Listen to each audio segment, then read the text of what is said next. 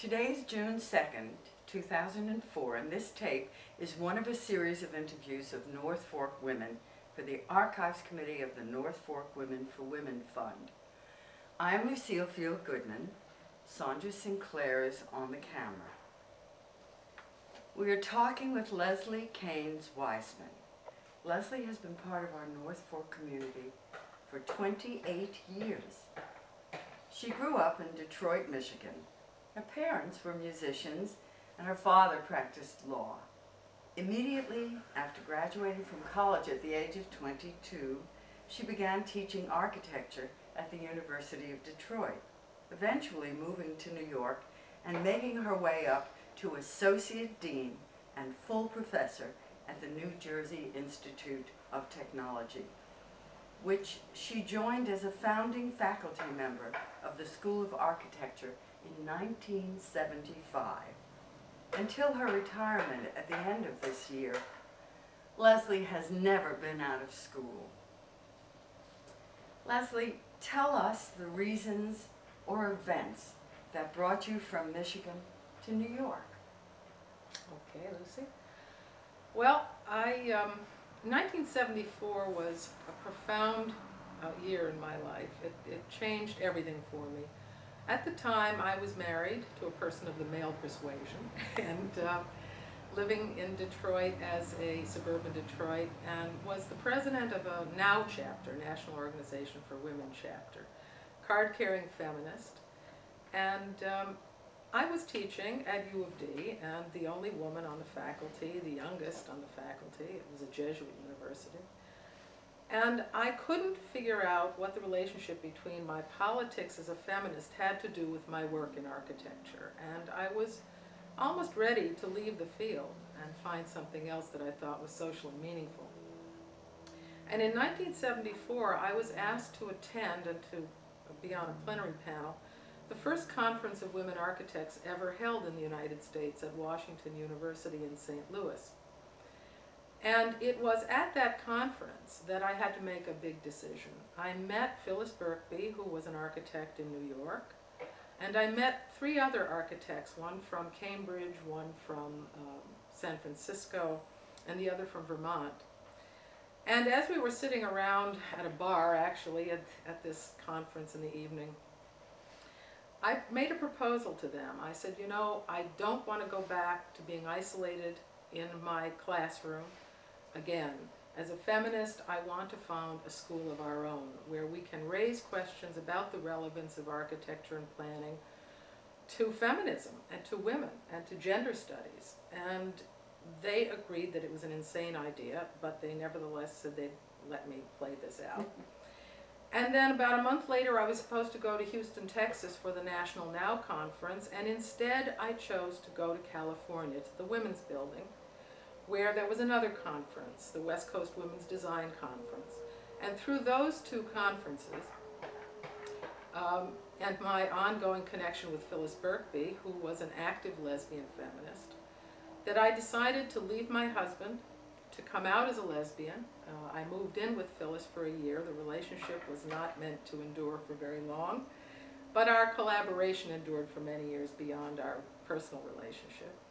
I got divorced, and I got a job to help found the School of Architecture at what was then Newark College of Engineering, so I could move to New York with a paying job, and found what became the Women's School of Planning and Architecture with these other women who were in different parts of the country. The Women's School of Planning and Architecture, WSBA-WISPA as we call it, was an international school that was really a summer school that went on for 8 years on rented college campus facilities around the country. It had a huge impact. Many of the women who attended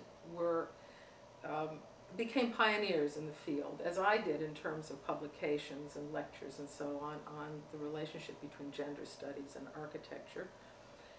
Many organizations spun off. The Women's Development Corporation, which does affordable housing for low-income women, was a part of WISPA.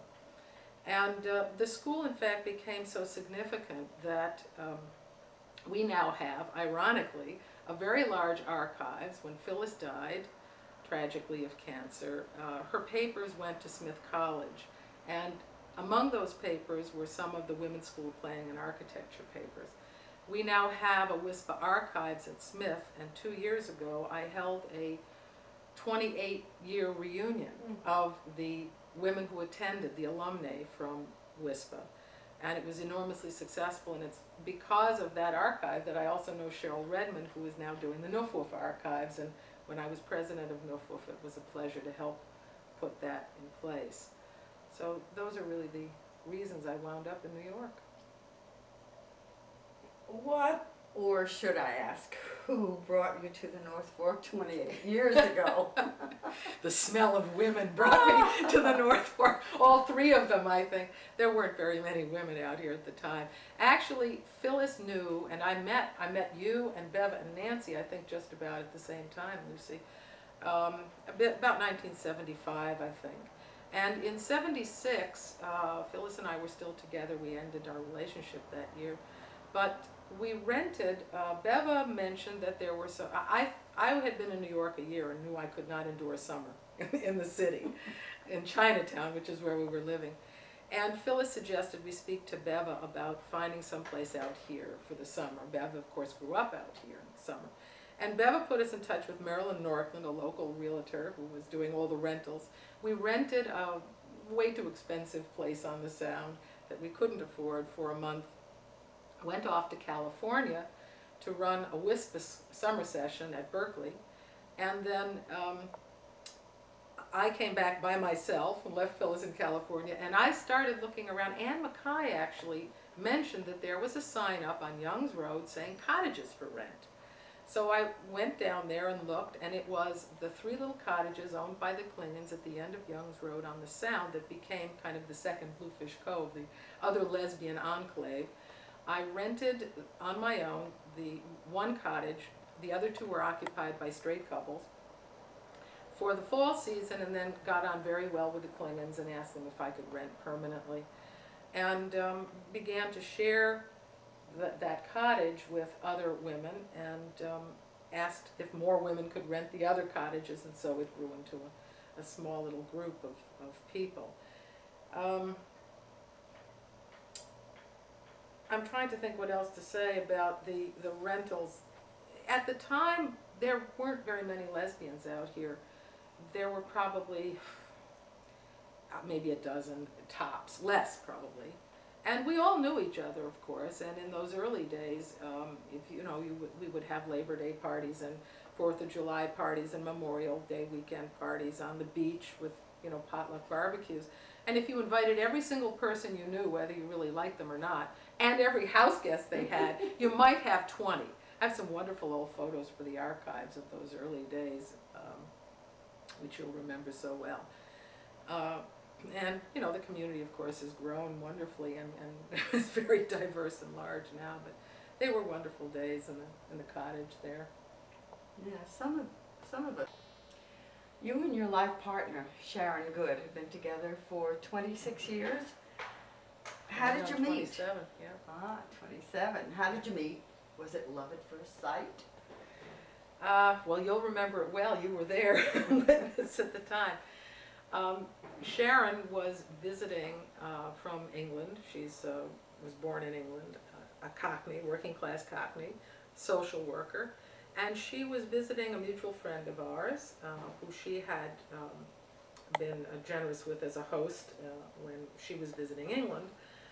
Sharon's father was an American GI who got her mother pregnant and then returned to Worcester, Massachusetts, intending to bring the 2 of them over, and died tragically and unexpectedly in a car accident. So Sharon had been to the States a number of times to see her family.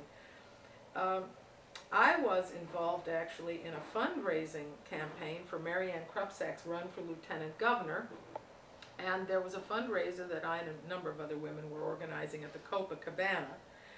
And I remember asking you, Lucy, of course, we were going to go, and I called up B, who Sharon was visiting, B. Kreloff, and said, oh, come on to this fundraiser, and B said, oh, I have a house guest, and I said, well, bring her, it's only $10, we'll just pile into a bunch of cabs and go off to the Copa, it's a good cause. And there we were, meeting at that evening and dancing up a storm on the dance floor of the Copacabana. And that was my first introduction to Sharon. And it took us about 24 minutes to figure, not even 24 hours, to figure out that A, we were the same age and we knew the words to the same songs. And also all the dance And steps. loved to dance. And we've been dancing ever since. Within a week's time, she had to go back, and I followed her right over to England. I got a passport in about 15 minutes, paid off everybody I could think of at Rockefeller Center, and used up all my favors from my colleagues, because school had just started. It was in the fall of 1978. I fell in love with her really when I saw her at work. She is an incredible healer. She was involved as a social worker with generic social work, which meant abused children, frail elderly, psychiatric patients, everyone. And, you know, I have an academic background and understand what it's like to kind of talk about and analyze problems. Sharon's way of solving problems was to actually empathize and relate to the individuals that she was with. One woman in particular I remember, who was a chronic alcoholic and very, very poor, was on national health and all of that.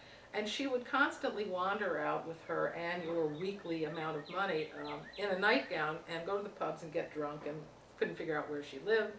Sharon made one of those lanyards, you know, those plastic chain type things with her house key and her name on it. She went to every single pub in her neighborhood and gave them cab fare and said, now when Alice Beltier shows up, you are to give her a drink and put her in a cab and send her home, and the keys around her neck. And that, I mean, that's her idea of stuff, you know. There was such dignity there. I thought she was remarkable. I still do. She moved very shortly after in '79.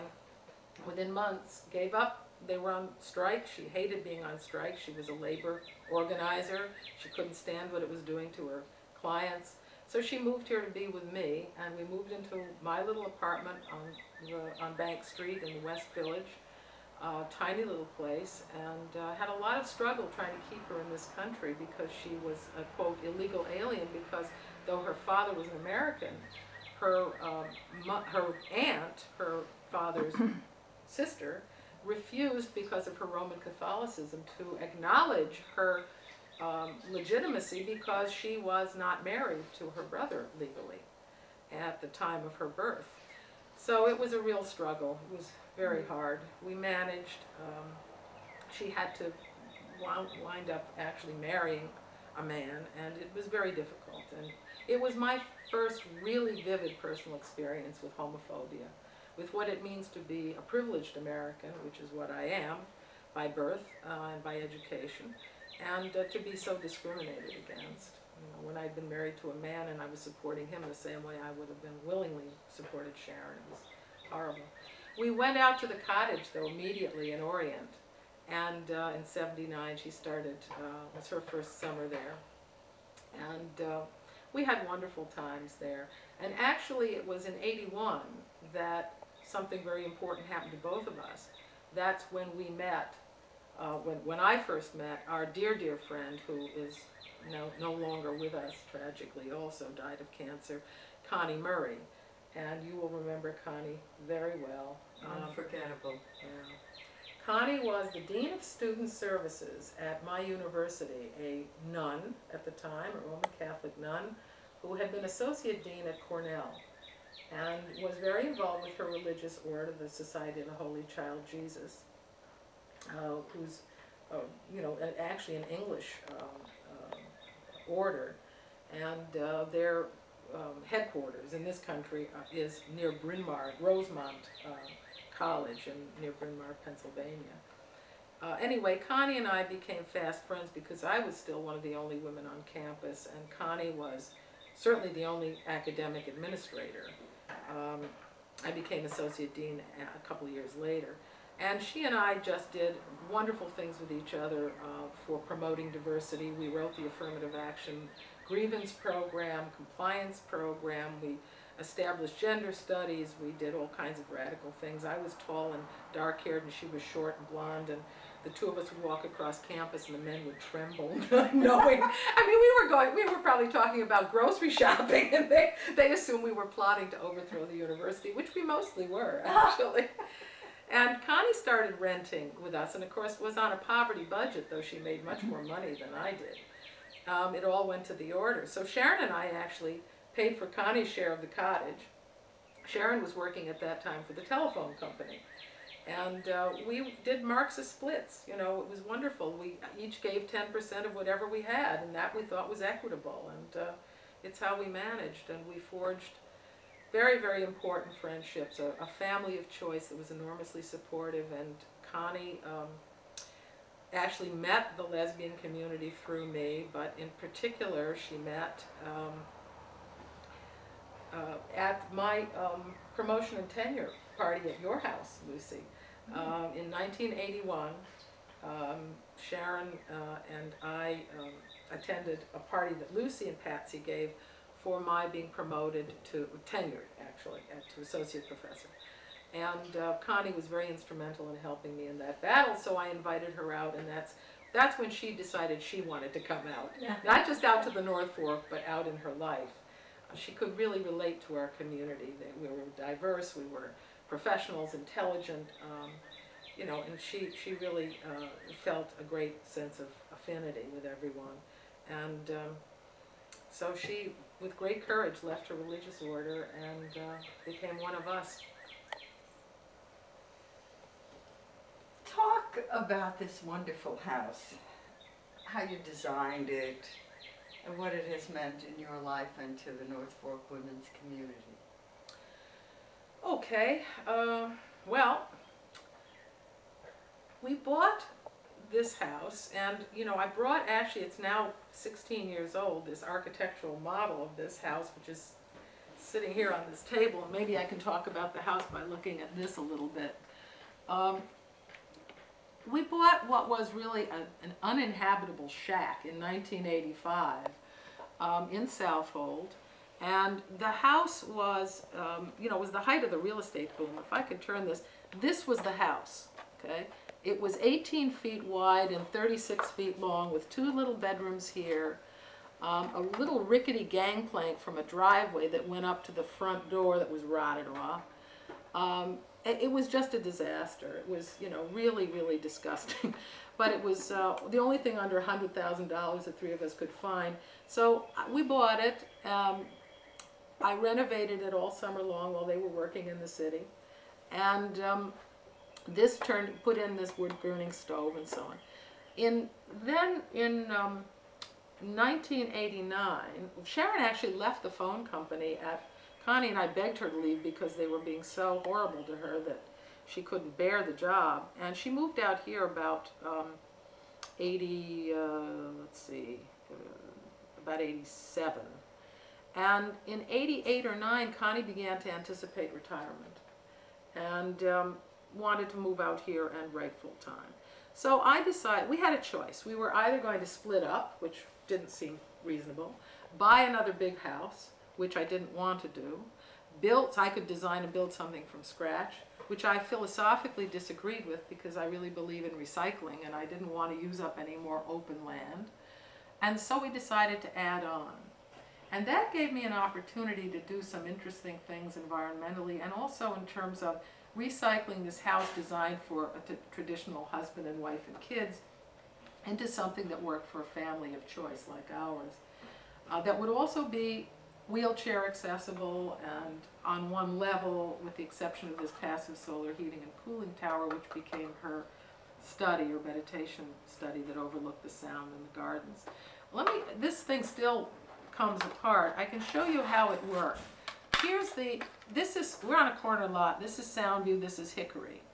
And the property goes like this. This was the original 2 little bedrooms. This is the little Bilko doors that go over here. And here was the little kitchen with the skylight, and this is the living room that we're in now. This was a solid wall, and what I did was I knocked that wall out over there, and in the first iteration there was a little step down, little dining porch that you'll recall. I ripped that off, and then all this was added on. And the way it works is like this. There's a road here and here, and there's this long driveway. I created a second front door and a second driveway and patio entrance here to kind of symbolically talk about a two-family household, that the walls open in the center so that on the interior we have privacy and connectedness. And although I took another 36 by 18 foot volume, but instead of making an L shape this way, I cranked this volume at an angle to sit on parallel to the street and the legal setback. But I kept all the interior walls parallel to each other. So that's how come you get this kind of spatial layering in here. And this became Connie's studio apartment. These doors in the middle open up, and this was our shared dining space, which is now the garden room. And this was Connie's tower, which is a passive solar heating and cooling tower. It was all on one level. The sort of sleeping area is here, her kitchen's here. This was where her living and dining area was. And then we come out together. This was our shared dining. We come out together into the garden in the back. Now, what's most important about this, and I don't know that I would ever have designed anything that looked like this from scratch, but what's most important about it for me is that little did I know at the time of its making what events would unfold and how they would shape Sharon and my life and Connie's as well. My mother was diagnosed with breast cancer. She was living in Florida. My father had died of cancer. My sister was down there with my mother. And after begging her, after a year of commuting with all of her chemo and everything, we finally talked her into coming up north to be with us. And we didn't realize how short a time that would be. My mother died with East End Hospice with that program in this home, right here, in Connie's wing. And what was amazing was that Connie moved into our wing. We assumed it was for the long haul. It was within a month. My mother died in January of 1993. And I never thought, when I made this thing wheelchair accessible and created this kind of level of privacy in the circulation, I never realized that someone I loved so much would need that wheelchair access. And you'll recall Lucy Jean Millar when she had ALS before she died. This was the only house that she could actually enter in and sit at the dining room in her wheelchair. Yeah. And of course I'm now working very much with disability, you know, as a panelist on universal design for the National Endowment for the Arts. But this all came out of just, you know, the philosophy of inclusion. And to have seen how this space worked with people coming and going here and us having some respite and quiet there, and the ability for my mother to overlook the gardens where it was peaceful and where she died with serenity and love was quite extraordinary. And then little did we know that within 3 or 4 months after my mother died, Connie was diagnosed with cancer. We got her through the first round, and then there was a recurrence. She was gone. She'll be gone 10 years this December. She died with the same hospice team in the same spot in this house. Sorry. At this point we can all have a little cry, but the fact is that if I never do another thing as long as I live, having made this space, I now personally understand the profound impact that architecture can have on wellness, on healing one into death, and on living, and living with dignity with each other. So to me, this would have been enough. The household that we created, the family we created, and the space in which that family lived and died has been extraordinary. So, but there have been such happy moments in this house. You asked about what it meant to the community, and this house became, over its many years of growth, the party house. I mean, there were garden parties that every summer, where hundreds of women actually came, and it became our great joy in introducing, because we were here so long, introducing people to each other. And the very first party in '85, in that summer while we were renovating, we thought the floor was going to fall in. Jill Ward and I were dancing in this corner, And all of a sudden the floor turned into like a trampoline, and there was nothing but, you know, kind of a boarded up window and concrete slab out there. And Jill and I went flying out the rickety gangplank and in the basement and discovered there was no column underneath that corner of the house in the basement. We could imagine the legs dangling through the floor. But there have been many, many parties, many celebrations, New Year's Eve, birthdays, anniversaries, retirement, my retirement party this winter with a blizzard in a desperate snowstorm. Still brought 70 people to this party. I think you better say a word about the hot tub jacuzzi. Show where it is and a little bit about it. Oh, do I really have to Yes, talk you have about to. the Weisman Good Spa? Well, I don't know. After my sister passed away, she left us a little bit of money, and Sharon and I changed the garden around a little bit and put it in a hot tub, and it's kind of become the, you know, after a few bottles of wine. In fact, what was it, 3 days ago, there were several women who shall remain nameless at a party here for Memorial Day weekend. It's a large there 8 people can get into this thing. I think we had 12 rather large women. We almost had a flood. Water was displaced everywhere. But, you know, that and a little bit of music, and we can grow, you know, we figure we'll grow old gracefully. We got to keep the arthritis from setting in. Tell us about your years of activism, both as a feminist and as a lesbian. Well, I think I need to take that question in 2 parts, because I can sort of divide my feminist activism into my professional work and then into my community work, my lesbian activism. Within my own field of architecture and planning, there are 3 areas that I think I've made contributions in terms of feminism.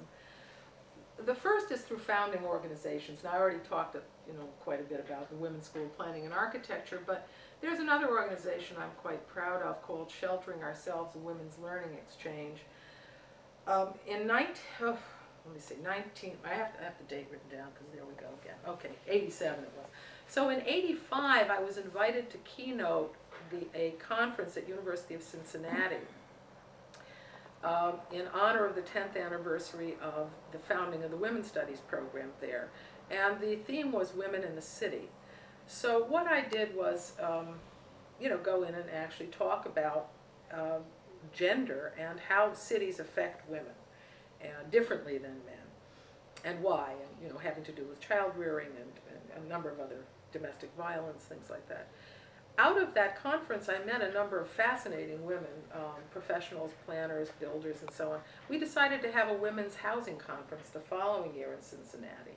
And out of that conference, the school developed. Sheltering Ourselves is ongoing. It's been ongoing since '87. It's Cincinnati-based, but it involves a lot of women from Canada and some from Mexico, and a lot of residents of public housing projects. We try to cut across class and race and educational boundaries, and it's a forum to look at women's housing issues and community and economic development. So I'm very proud of that ongoing effort. Another area that I think I've you know, made some contributions in is in publications, in writing, as an academic, as a scholar. My first book, Discrimination by Design, A Feminist Critique of the Man-Made Environment, I spent 12 agonizing years, mostly in the summer in Orient, in the cottage, before we moved in here. It was published finally in '92, but it was ready to go in '85. That was a long story as to what happened in between. But the fact is that the book was my effort to really create the field of feminist spatial theory. That's a far-flung way of talking about trying to figure out how the built environment, not just architecture with a capital A, but all this built landscape, the stuff that corporations and developers and, you know, banking institutions and so on fund, and most of, that's a good 90% of the built environment. How those landscapes shape the experiences of our daily lives as well as the cultural assumptions about them. So it looks at how gender, race, and class identities are reflected and reinforced in the things we build. as a spatial language, you know, how you can read the built environment like a text describing social relations. And, you know, obviously I can go on and on, but I won't. But the fact is that, and I'll show you this book was my, again, this and the house will do it for me. The book has been translated into 3 languages, including Chinese, and it won several human rights awards, and it's still in print, and it's now become the kind of interdisciplinary textbook that brings, as you know, Lucy, I taught some of this at a course at your university, Brooklyn College, in the Women's Studies program. And, you know, it's still, much to my amazement, I'm still getting notes from students all over the world, you know, thanking me for this book, so I'm very proud of that. Another one here is not a title I picked, called The Sex of Architecture, but they figured it would sell. This is an anthology of essays that I co-edited of 24 women, well-known, internationally well-known women architects. And I have a chapter in it as well, but what I really like about it is that each essay has a dialogic relationship with another essay. They were paired, the authors were paired with each other, so one is an essay and the other's commentary on an essay. And this one won an American Institute of Architects International Book Publishing Award for Excellence in Design Theory. And then there's lots of book chapters and things in feminist texts, including Charlotte Bunch's very early anthology, Learning Our Ways, Essay in Feminist Education. You probably remember that one. And many others. And then the final arena in which I think my work has involved feminism has been my teaching.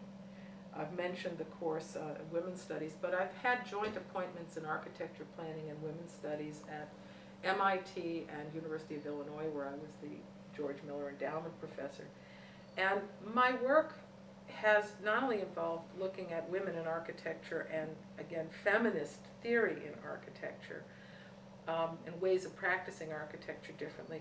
But all of my architecture courses are community service projects. They all involve working with real clients on a pro bono basis, mostly in the Newark area, nonprofits that serve generally groups that are disenfranchised or marginalized by gender, race, class, age, income, sexual orientation.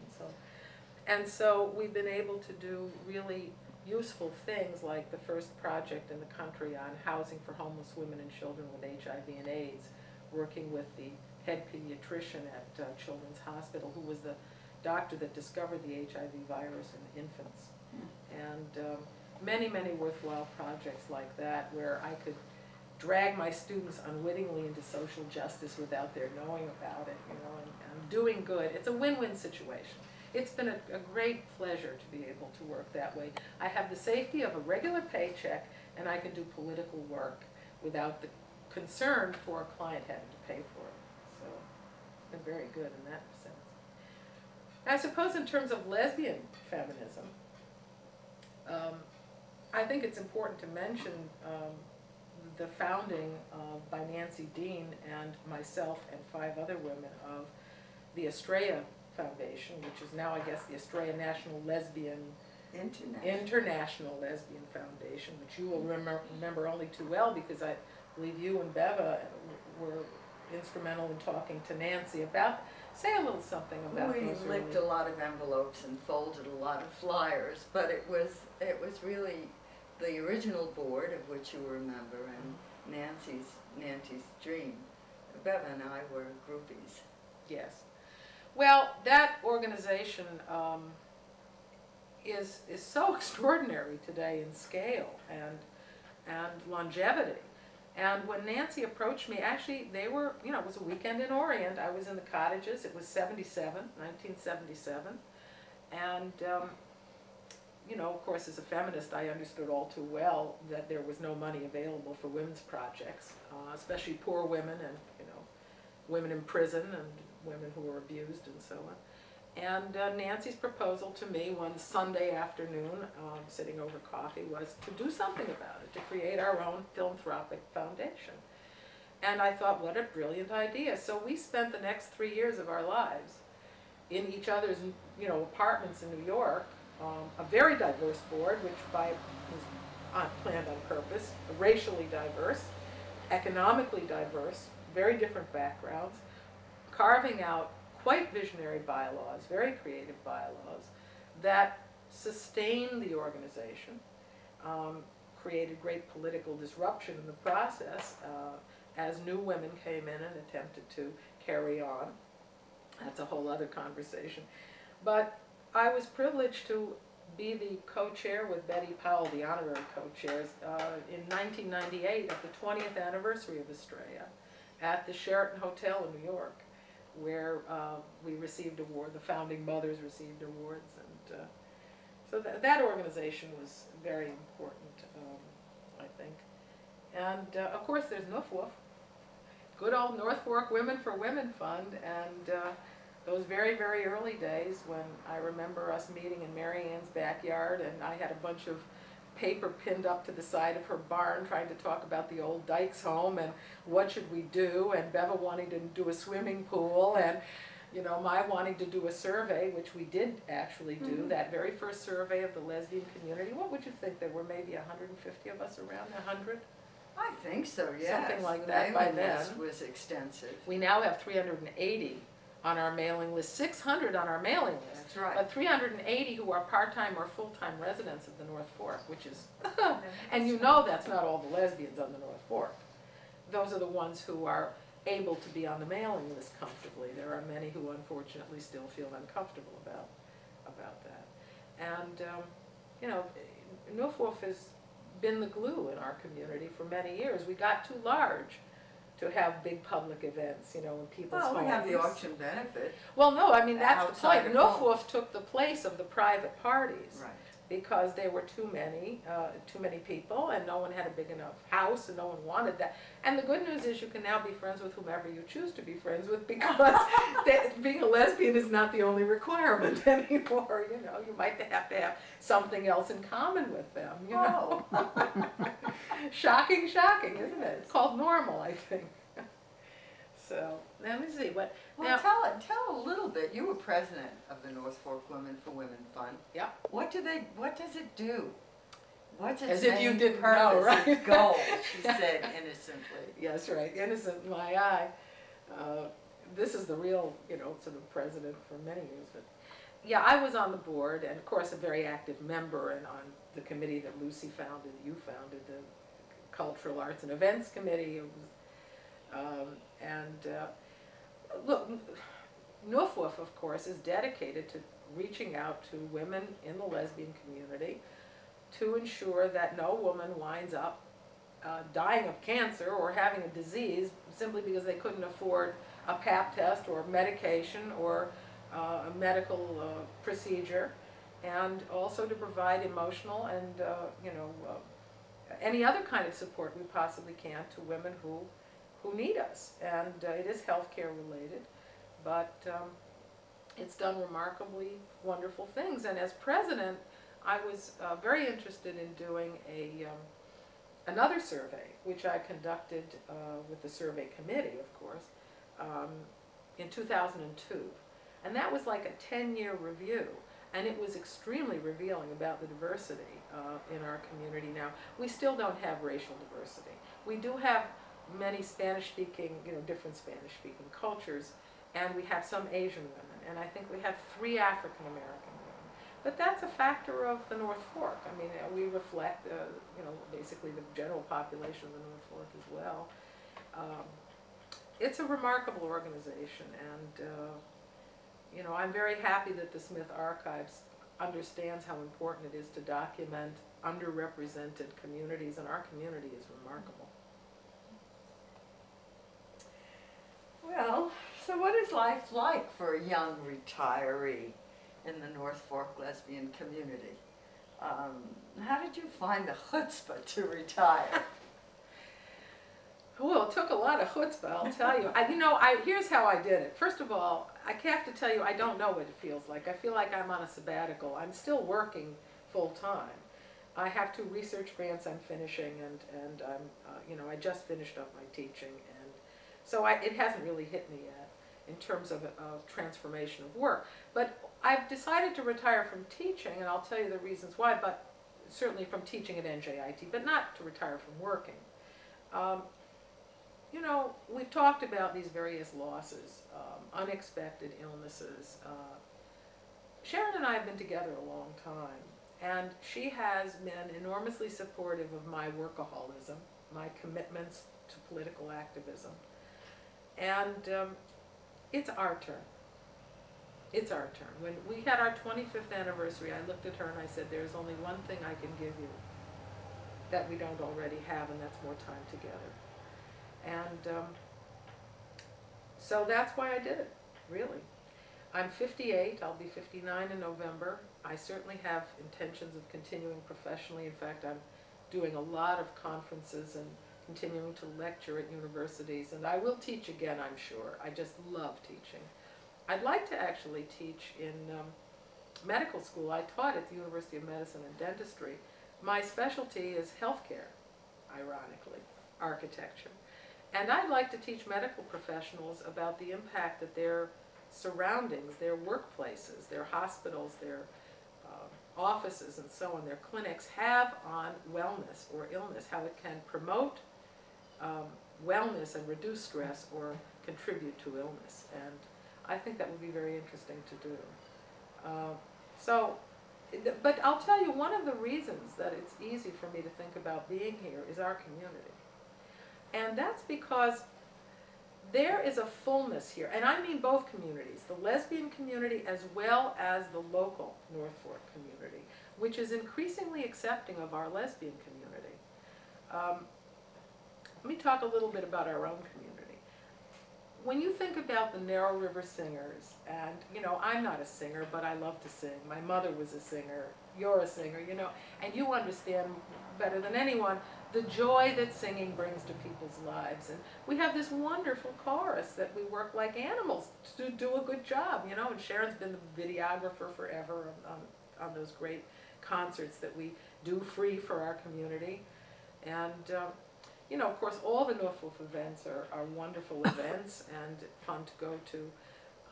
There are poetry readings. There are the salon that you and Patsy do, where we all tell about the interesting work we're doing and show slides of various things, places we've traveled.